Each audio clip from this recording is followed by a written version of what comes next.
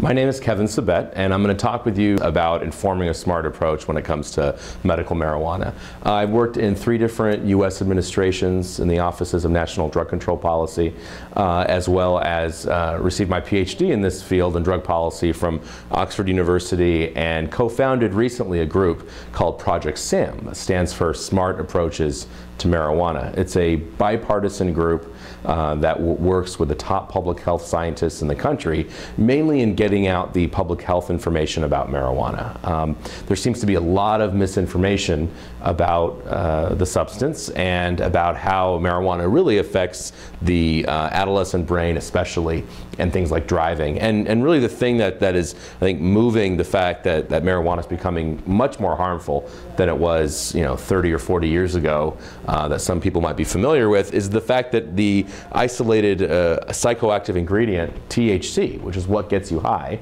has actually been increasing 5-fold over the last 30 years.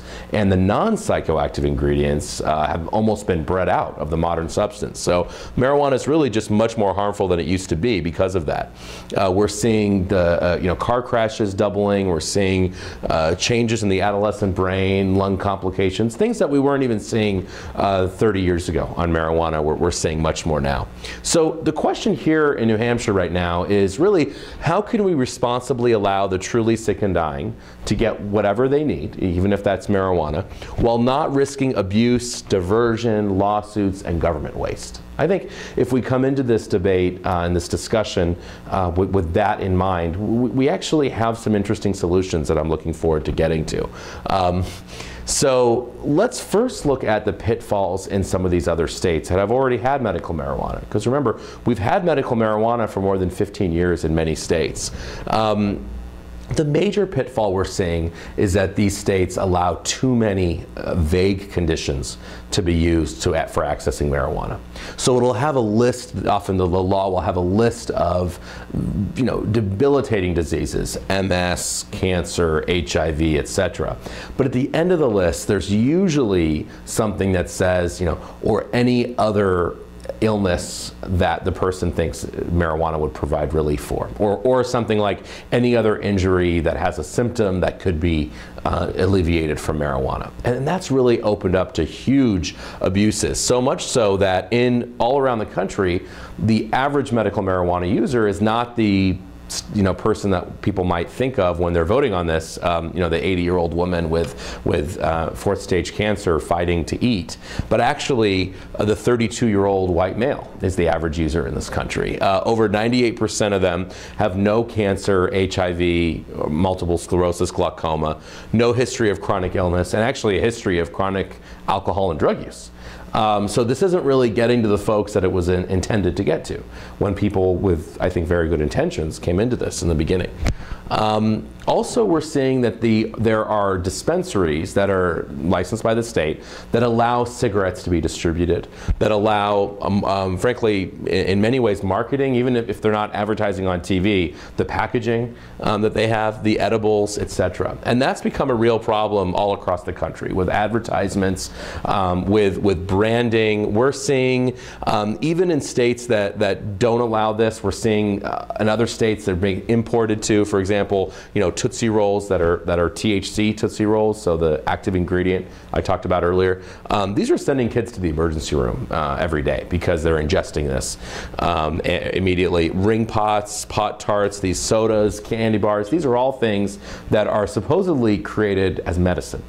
And I think that's something that we would want to avoid if we don't want to see increased marijuana abuse. And I think what's interesting is that I don't think it's a coincidence that it's not the medical associations that are in favor of this. It's actually folks that have been wanting to legalize marijuana for quite a while. So if you want to legalize marijuana, you're very comfortable with this because that's what a legal market in this country would look like.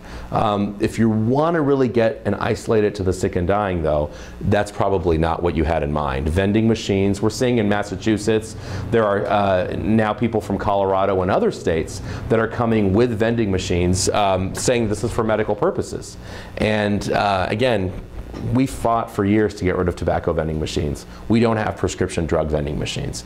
I don't know why we would have marijuana vending machines. And the places that have had this are now paying the price. Since Colorado commercialized, really had dispensaries in their state in 2007 and allowed that to happen, they've seen increases in emergency room. These are substance abuse treatment admissions. They've seen kids, 74% of them coming to treatment saying they received marijuana, something having to do with medical marijuana or a dispensary. Even 20% of those going to the pediatrician that aren't even there for treatment, just going for a checkup, saying that they got marijuana from a dispensary. We're seeing a doubling in car crashes. This is from when they had, when they started it, 2007 to 2011. And remember, car crashes have gone down in this country and in Colorado generally, but not when it comes to those with THC in their system. It's doubled. So we actually need a smart approach. We need something that's compassionate and responsible. And I don't think anybody's saying that those who truly need marijuana to make them feel better, to ease the suffering of their pain from cancer, from HIV, from these debilitating illnesses, should be denied anything while we're doing the research around it. And so, but we have to do it in a responsible way. And there is a responsible way, actually. We're learning about what Maryland has done. First of all, Maryland has had a medical marijuana law in the books for a while, which is essentially an affirmative defense, right? It wasn't dispensaries. Then when they tried to implement dispensaries, they actually went for something called they're calling a yellow light approach. Very practical governor, practical health commissioner said, we don't want to deny it to those who really need it, but we don't want the disasters that we've had in other states. They've set up an academic panel that's appointed by the governor and legislature.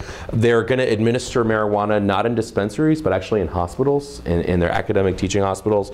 And they're really going to prevent edibles marketing, anything that could be diverted easily to kids.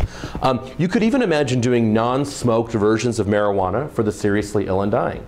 Well, what do I mean by non-smoked versions? Well, the reason I say non-smoked, think about how we have morphine and opium in this country, right? We don't ask people to smoke opium to get the effects of morphine.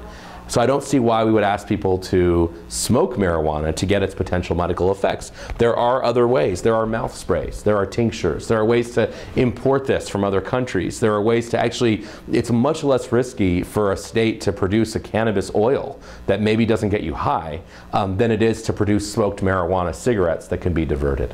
So this academic panel could actually call for that. And in fact, you could even in the meantime, before that panel has completed their recommendations, you could allow this, and the state could allow this to happen. This is happening, by the way, in many countries throughout the world already. So there is a precedent of it.